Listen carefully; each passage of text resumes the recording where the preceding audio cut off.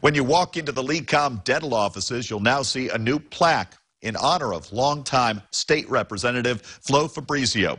Earlier today, LECOM officials, along with City of Erie officials, took the time to honor Fabrizio, recognizing the service that he not only provided to the community, but also to the school. This honor not only touching the hearts of many, also serving as a reminder of Fabrizio's legacy.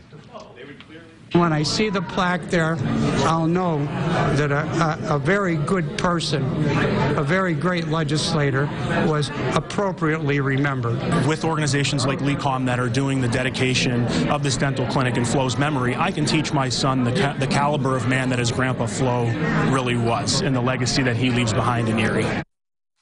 Flo Fabrizio was elected as state representative in 2002. He served just over 7 terms until his death in July 2018.